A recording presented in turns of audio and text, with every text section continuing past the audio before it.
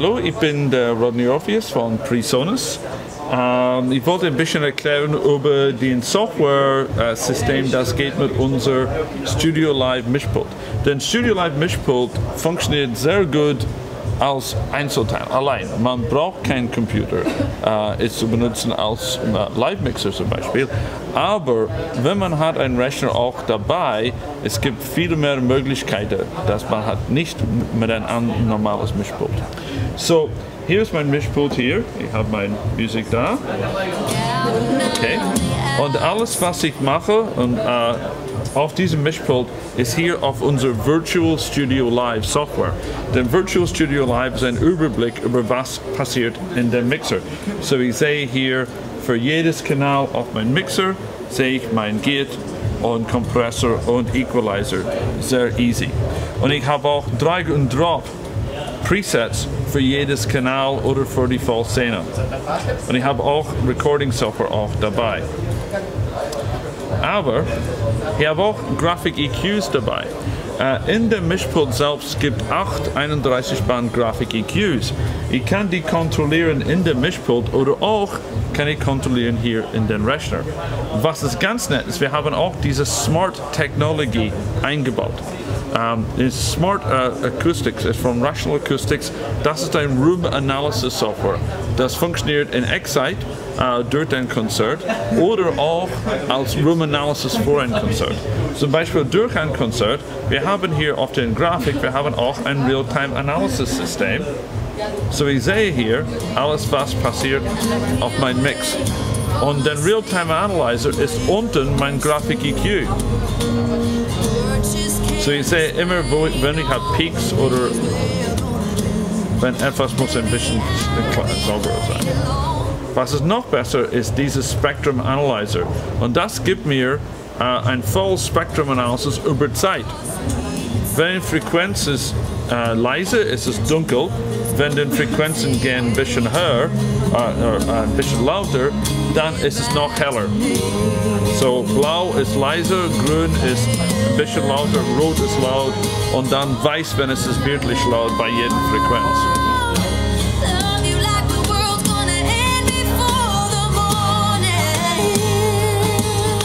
So, wenn ich habe Feedback in meinem System, ich sehe mein Feedback als eine weiße Linie, das geht von oben bis unten. So es ist sehr, sehr einfach, Feedback zu finden und korrigieren, weil ich sehe den Feedback direkt unter meinem Grafik-EQ. Und ich habe 8 Grafik-EQs, so ich kann den Grafik-EQs auf den Main Mix haben oder auch auf jedes AUX-Weg. So ich kann auch meinen AUX-Weg sehen. So durch ein Konzert, wenn ich habe Feedback auf der Bühne in einem Monitor, wenn ich bin bei Front of House, ich kann sehen direkt, welches Feedback, von welchem Monitor kommt das Feedback und welche Frequenz es ist und kann dann korrigieren in 2 Sekunden, 3 Sekunden. Super einfach und fantastisches System. Ich liebe das System, muss ich sagen. So, das ist alles in dem System als Excite Smart Analysis. Aber wir haben auch Smart Analysis Tools für den ganzen Zimmer. So, ich gehe hier zu meinem Smart Wizard und jetzt ich habe mein ganzes Smart System als ein Wizard, als ein einfachstes System zu benutzen. Ich sage auch Proceed. Und hier ich sehe, das ganze Handbuch ist hier auf dem Rechner. So, es sagt, mach den Room Analysis Mikro und steckt das ein zu dem Talkback-System. So, ich habe hier mein PreSonus PRM1 Room Analysis Mikro und dann ich kann jedes Ausgang analysieren. Denn StudioLive Mischpulte hat Ausgänge für Mainbus natürlich, auch für jedes Subgroup. So wir haben 4 Subgroup-Ausgänge und auch auf diesem Mixer wir haben 10 AUX-Wege. So ich wollte empfehlen, dass man analysiert jedes Ausgang, das macht einen Sound. So jedes Monitor auf der Bühne und der Mainbus. So wir testen hier auf den Mainbus. Okay, es zeigt mir hier, macht den Mikro hier vorne von der Box auf der linken Seite. So, wir machen ein Basic Analysis hier und wir gehen OK und dann haben wir einen Pink Noise Generator. Das hören wir unser Pink Noise jetzt und dann OK und Analyze. So, wir gehen zu unserem Analysis System und ich habe ein 4-Band Parametric EQ für Analysis und jetzt sehen wir uns den ganzen Kurve.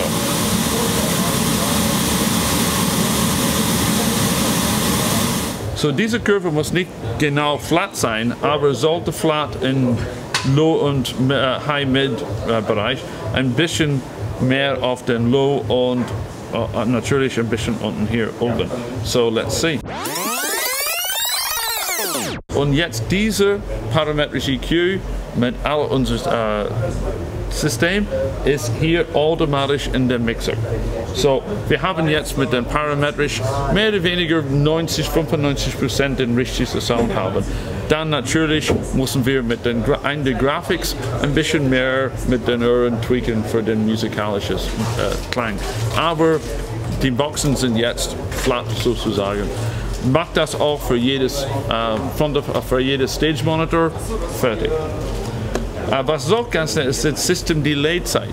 Jede Subgroup auf dem Mixer hat ein eingebautes Delay Line.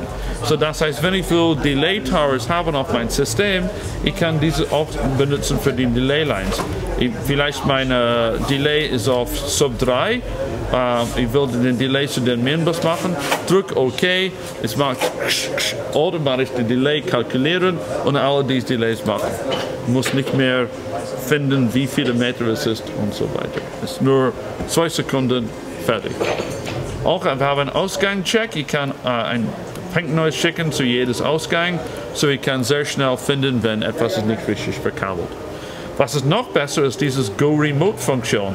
Ich habe hier mein iPad, so ich will jetzt Go Remote zu meinem iPad und dann auf mein iPad habe ich alle diese Funktionen. Habe ich mein Full Room Analysis hier auf dem iPad und mein System Delay und so weiter. Und ich habe mein Full Mixer Funktion auch in mein iPad. Ich habe jedes Kanal und ich habe Control über jedes Track oder habe auch Multitouch dabei. Und es ist sehr schnell, keine Latenzzeit. Es ist ein Vollmixer auf dem iPad. Für jede Spur habe ich auch mein Gate und Kompressor und Parametric EQ auch dabei. Ich habe auch jedes Aux-Weg auch hier. So, das sind alle meine Aux-Wege. So, ich kann dies benutzen als Stage Mixer. Ich komme auf der Bühne mit dieses und mache alle meine Monitor-Mixes direkt mit meinem iPad. So, man braucht kein mehr Monitor-Desk auf der Bühne. Grafik-EQ ist auch dabei. Alle meine Szenen kann ich recallen und so. Habe alles in meinem iPad, als ich habe in den Vollmixer. Und man kann bis 10 iOS-Devices gleichzeitig haben. Das heißt iPads, iPhones, iPod Touch, alle gleichzeitig. So jedes Musiker kann seine eigene Personal Monitoring System haben. Auch mit einem iPad, iPhone oder iPod Touch habe ich auch den Software auch dabei. Ich muss nur Connect hier machen und dann habe ich jetzt AUX 1 hier auf mein iPhone. All die Software, das wir machen für dieses System, ist kostenlos. Man kann den Virtual StudioLive downloaden von unserer Webseite bei PreSonus.com mit die iPhone und iPad Software, auch kostenlos bei den Apple App Store. Mache einen Search für PreSonus und den Software kommt da. So, downloadet. Mehr Infos bei musicstore.de.